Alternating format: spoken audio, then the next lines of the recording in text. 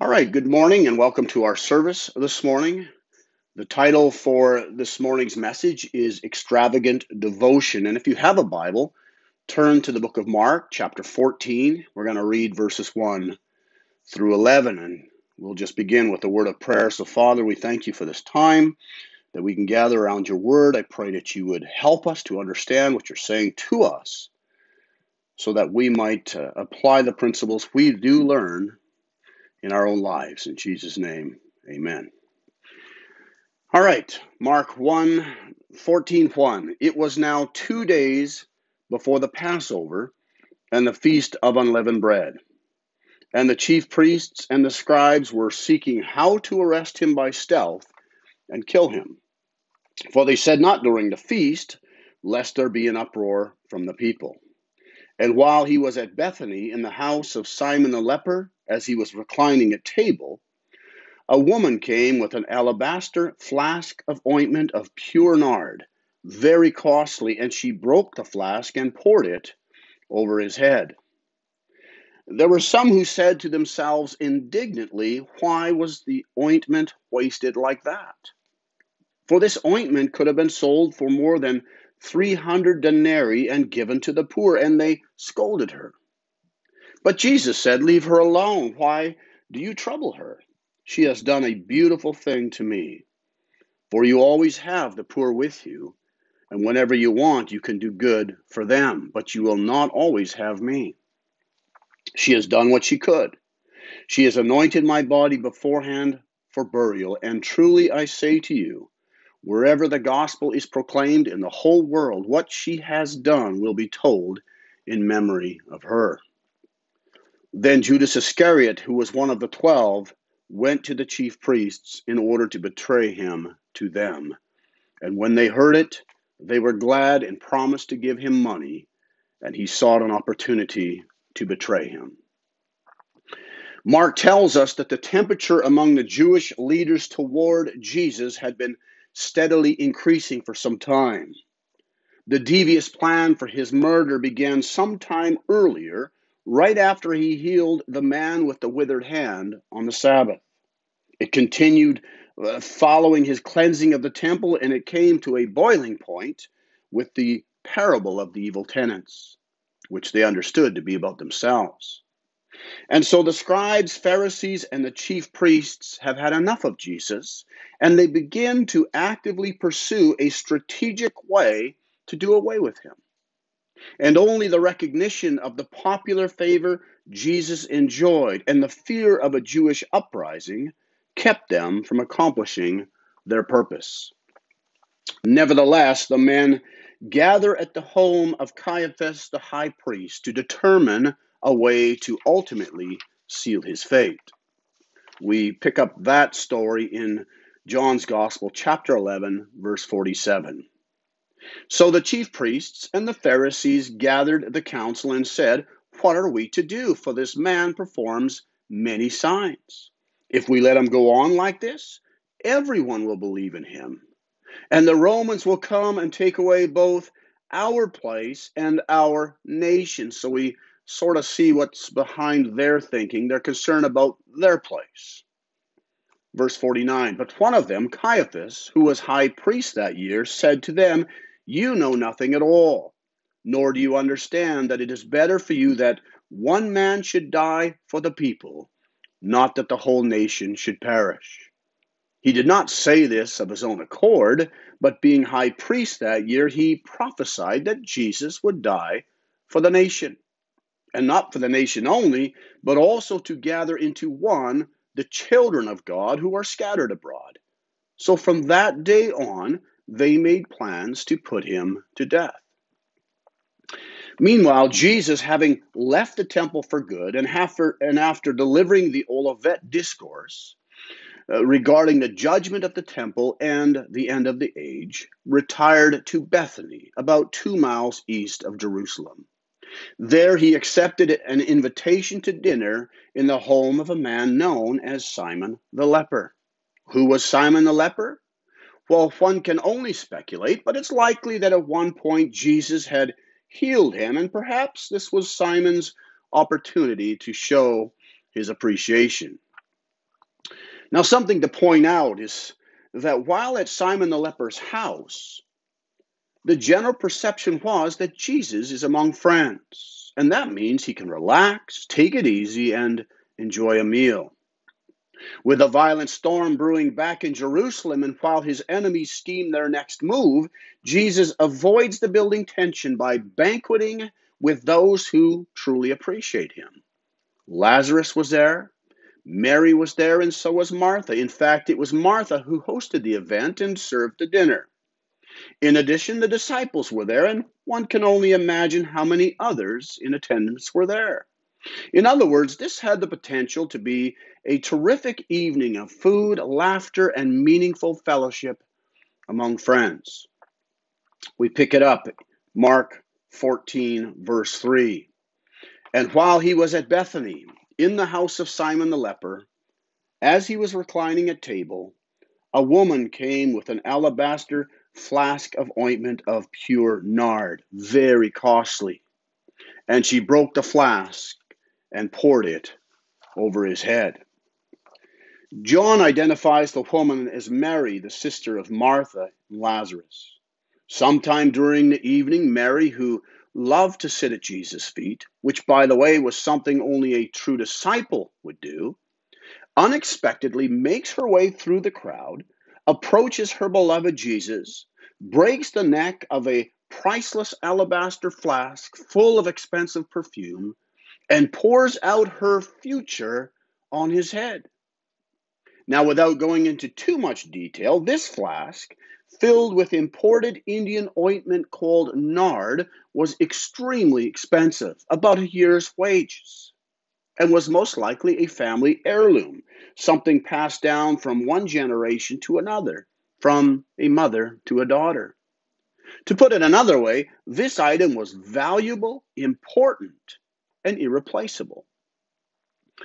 Now, anointing the head of a guest was a common custom in that day, but in this context, it was clear that Mary's action expressed more than a passing glance, more than a common courtesy shown to a friend, but one of pure devotion.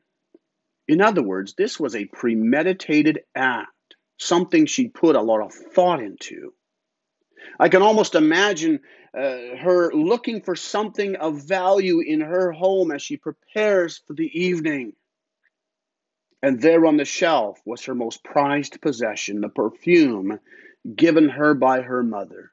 Without hesitation, Mary takes it from its place, and much like the widow and her 2 coins in Mark chapter 12, she gives all that she has to Jesus. And from the story, it doesn't appear as though she cares at all what others think or say. You see, in breaking the neck of the flask, Mary holds nothing back. The broken container has now served its purpose and would be of no further value. And as for the nard, not only did she anoint Jesus' head, but according to John, she poured it out on his feet as well. This was an incredible act of humility, love, worship, and devotion, something the disapproving disciples would take note of. And the house was now filled with the fragrance of costly perfume. Now, knowing what the immediate future holds, I wonder if at this point Jesus begins to reflect on the sobering words of the psalmist. You know, in our day, this comforting text is often used at funerals and memorial services. But just think about the timing of this anointing and the anguish that Jesus knows he must endure for our sake. And these words come alive. They come alive with the reality of betrayal, mistreatment, suffering, shame, and crucifixion. You see, Jesus knows what this anointing's all about because he knows what's coming. Psalm 23, verse 1. The Lord is my shepherd, I shall not want. He makes me lie down in green pastures. He leads me beside still waters. He restores my soul. He leads me in paths of righteousness for his name's sake. Verse 4. Even though I walk through the valley of the shadow of death, I will fear no evil, for you are with me. Your rod and your staff, they comfort me. You prepare a table before me in the presence of my enemies. Here it is, you anoint my head with oil, my cup overflows. Surely goodness and mercy shall follow me all the days of my life, and I shall dwell in the house of the Lord forever. Now, I've been accused of being a little too extreme at times, a little too aggressive, even a little too loud, especially when it comes to worship. And if you happen to think that perhaps I'm too invested, let me put your mind at ease. You see, we're simply attempting to do what the writer of Hebrews said to do. Through him, then let us continually offer up a sacrifice of praise to God. That is the fruit of lips that acknowledge his name. In other words, we're to sing out his praises without apprehension. We're to worship him who called us out of darkness into his marvelous light without shame. I mean, the worship of Jesus is the language of heaven, where every creature bows low, and where thousands upon thousands have been and forever will be worshiping him.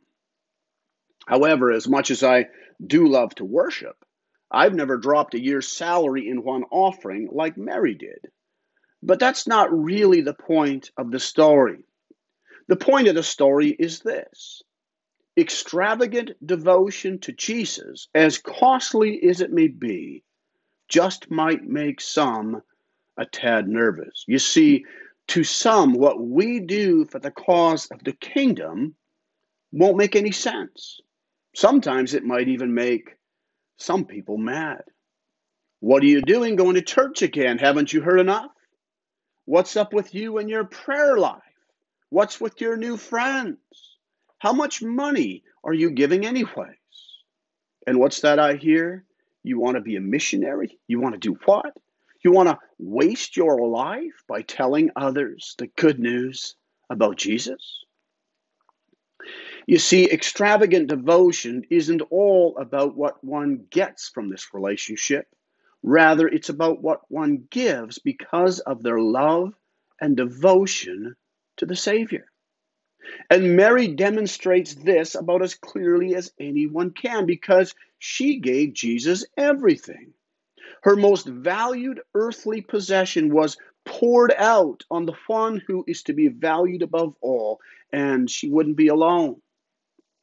Another example of extravagant devotion is found in the second book of Samuel, where David, king of Israel, brings the Ark of the Covenant to the tent of the Lord, and regardless of what others think or care, including the opinions and or objections of his own wife, David is determined to worship God.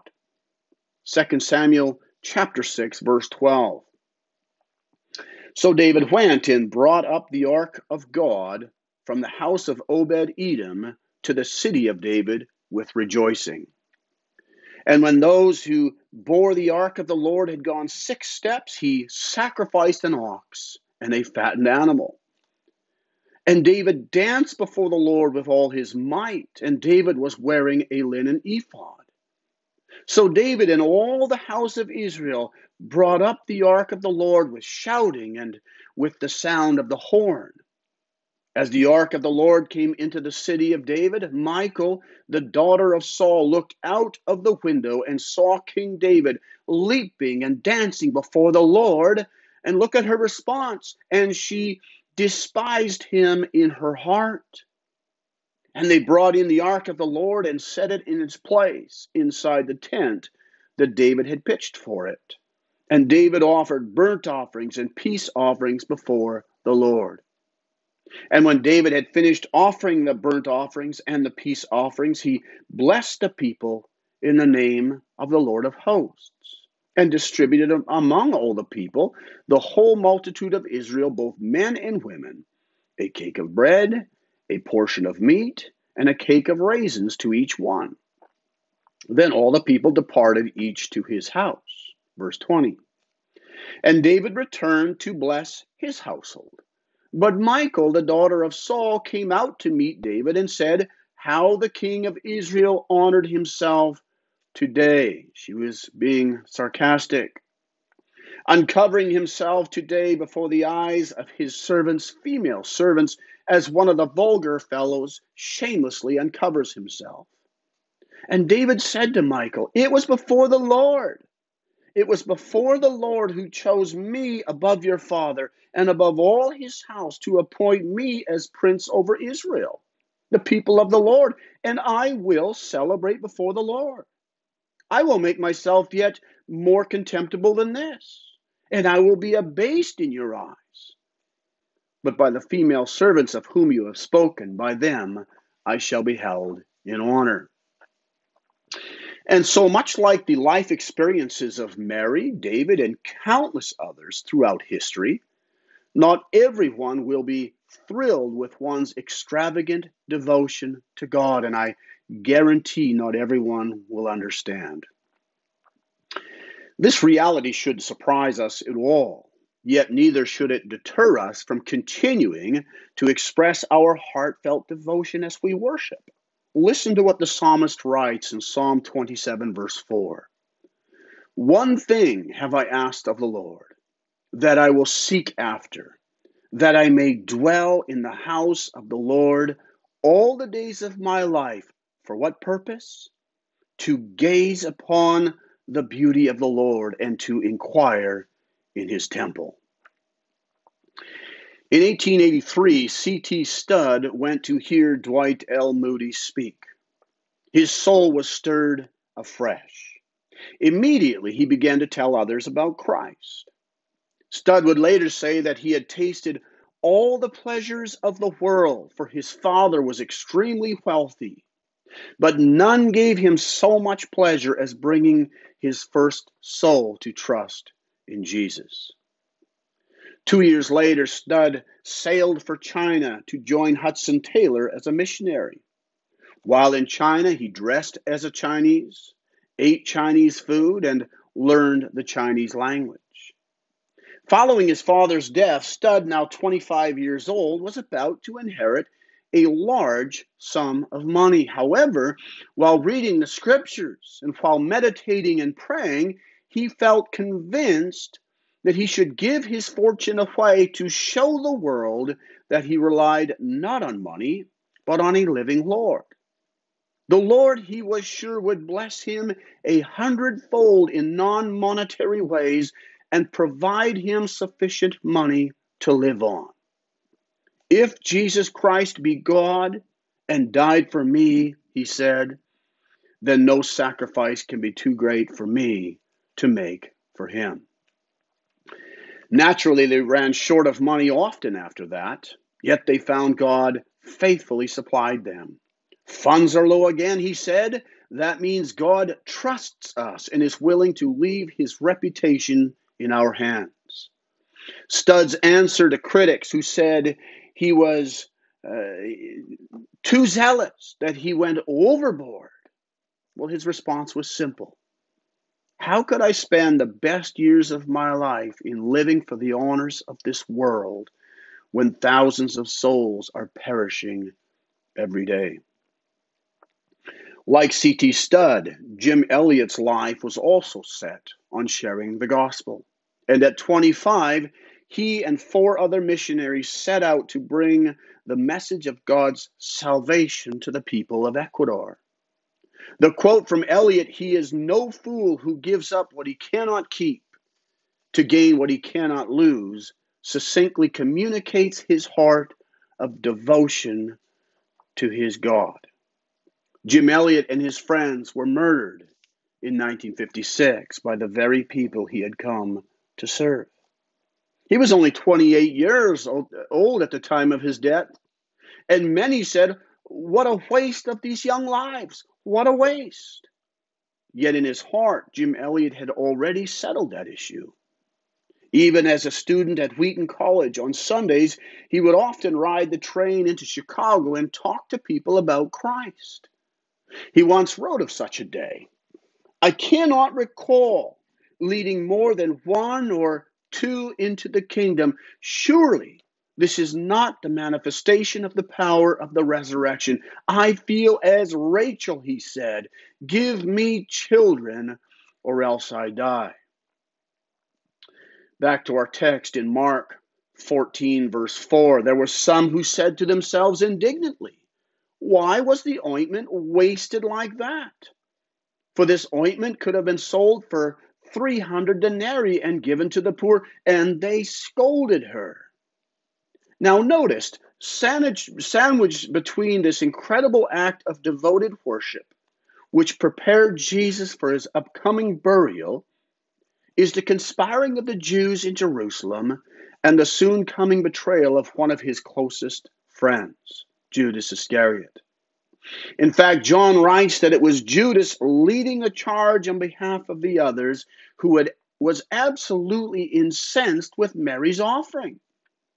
And with calculator in hand, a man who knew the price of everything and apparently the value of nothing, instantly calculated the certain waste of something so costly.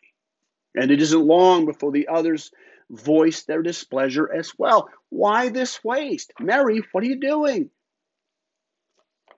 John 12:4. But Judas Iscariot, one of his 12 disciples, he who was about to betray him, said, why was this ointment not sold for 300 denarii and given to the poor? Listen to what John writes. He said this not because he cared about the poor, but because he was a thief, because his heart was bad. And having charge of the money bag, he used to help himself to what was put into it.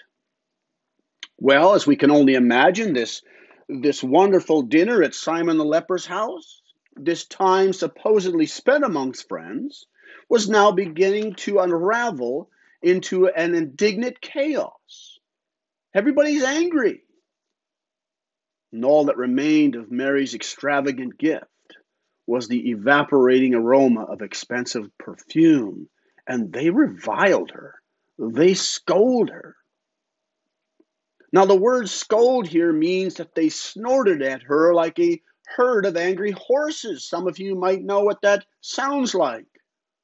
How humiliating for Mary. She had given her all to Jesus and was now being reprimanded by his closest friends. You see, the disciples believed they knew the mind of Jesus, but once again, they are mistaken. And the temperature in this room intensifies. In his commentary on Mark's Gospel, J.C. Ryle writes this: the spirit of these narrow-minded fault-finders is only too common. Their followers and successors are to be found in every part of Christ's visible church. There is never wanting a generation of people who decry what they call extremes in religion and are incessantly recommending what they term moderation in the service of Christ. If a man devotes his time, money, and affection to the pursuit of worldly things, they do not blame him. If he gives himself up to the service of money, pleasure, politics, they find no fault in that. But if that same man devotes himself and all he has to Christ, they can scarcely find words to express their sense of folly. He is beside himself. He is out of his mind. He's a fanatic. In short, they regard it as waste. Mark 14:6. Leave her alone. Why do you trouble her? She has done a beautiful thing to me. For you always have the poor with you, and whenever you want, you can do good for them. But you will not always have me. She has done what she could. She has anointed my body beforehand for burial. And truly I say to you, wherever the gospel is proclaimed in the whole world, what she has done will be told in memory of her. In Jesus' defense of Mary, he recognized in her generosity a beautiful expression of love and devotion which possessed a deeper significance than she could have ever possibly understood. You see, Mary's motives were pure, spirit-led, and spontaneous. In other words, she didn't measure her gift in grudging drops, one for Jesus' head and one for his feet. Mary gave all she could. Furthermore, her gift was appropriate because of the approaching hour of Jesus' death. And since he would suffer a criminal's death, there would be no other opportunity for anointing his body. And so this act of worship, this step of putting Jesus first, even before the poor, which everyone understood they had a responsibility to serve, was something completely ordained by God. And Mary, to the displeasure of most everyone in the room, did what she could. Mark 14:10. Then Judas Iscariot, who we're going to speak about next week, who was one of the 12, went to the chief priests in order to betray him to them.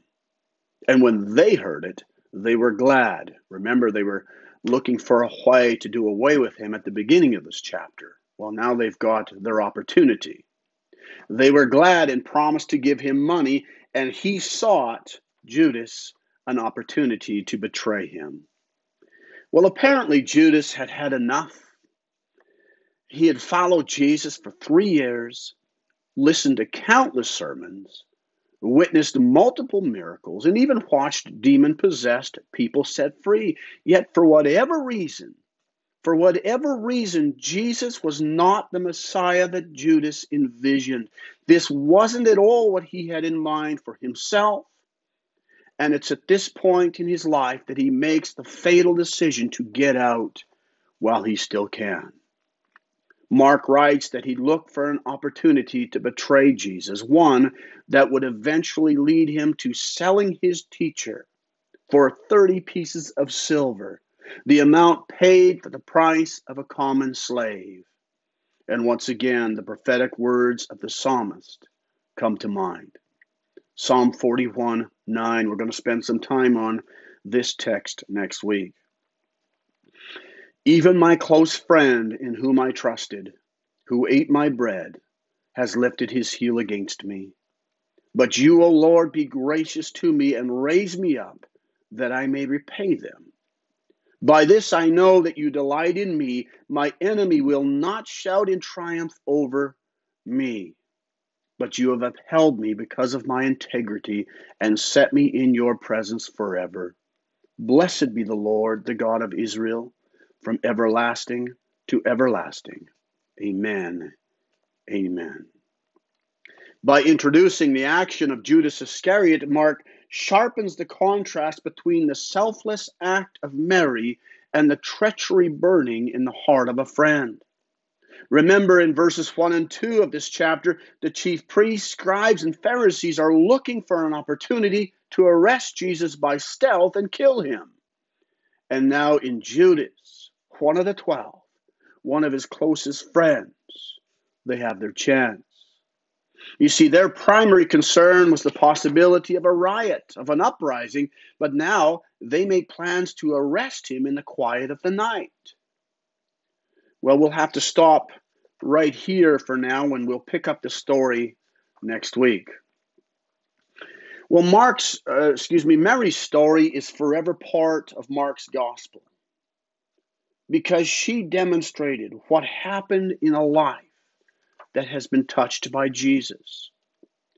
What does her example tell us that Jesus wants from us? Well, I think it's clear. He wants our hearts. He wants our devotion. And he wants a people motivated by love for him. In other words, the gospel, this good news, is not an intellectual exercise where we simply accumulate religious information. Rather, it's a profound, intimate, life-transforming relationship with a God who loves us and who gave himself for us. You see, Jesus wants us to follow him as well. He wants us to trust him as well. And he wants us to have the courage to do what we have been called to do in honor of him. So let's devote ourselves to Jesus by our love. 1 Corinthians 13:4, love is patient and kind. Love does not envy or boast. It is not arrogant or rude. It does not insist on its own way. It's not irritable or resentful. It does not rejoice at wrongdoings, but rejoices with the truth. Love bears all things, believes all things, hopes all things, endures all things. Love never ends. As for prophecies, they will pass away. As for tongues, they will cease. As for knowledge, it will pass away. Secondly, let's devote ourselves to Jesus in our giving. 2 Corinthians 8, verse 1, we want you to know, brothers, about the grace of God that has been given among the churches of Macedonia. For in a severe test of affliction, their abundance of joy and their extreme poverty has overflowed in a wealth of generosity on their part. And this, not as we expected, but they gave themselves, notice this, first to the Lord. They gave themselves first to God, and then by the will of God to us. And finally, let's devote ourselves to Jesus as we worship. Romans 12, verse 1, I appeal to you, therefore, brothers, by the mercies of God, to present your bodies as a living sacrifice, holy and acceptable to God, which is your spiritual worship. Do not be conformed to this world.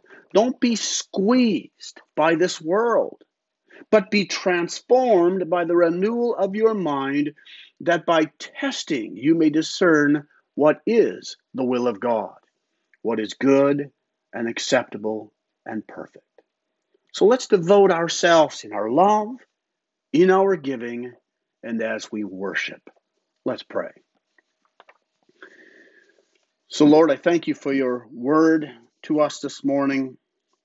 I pray, Lord, that we, each and every one of us, would value you above any earthly possession or any other person or any other thing, that you would indeed be our greatest treasure, valued above all.